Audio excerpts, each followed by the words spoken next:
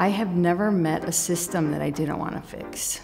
No matter what thing hits you upside the head when you're not expecting it, just keep going. Don't give up, because you'll be really surprised what you can accomplish.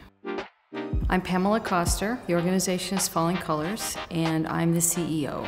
And for a long time, I looked at our system of distributing money, and it wasn't working very well. And so I decided that we could do a much better job. I would like to influence my industry to think about all the ways that we can positively impact our communities, our workers, our planet.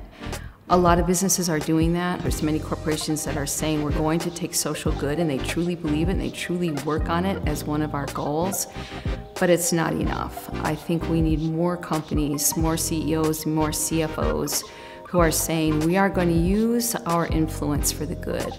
We are going to provide for our community, and we're going to provide for our workers the best possible things we can. I get very excited when we can make an impact that I can see out in the world. And when you fix a system that is meant to help people that isn't really helping, actually get that system working, it's a remarkable sensation. It's great. I think any woman who is in a tech career takes risks every single day. When I first started, I was always the only woman at the table, and the kind of toughness you need to exude at that time, I no longer really feel is required. We all have obstacles, we all have struggles. So seeing that obstacle and saying, okay, I can't get through it this way, and try something new.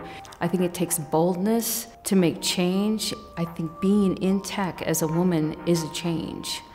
I think that there's very little you can do in life that isn't bold.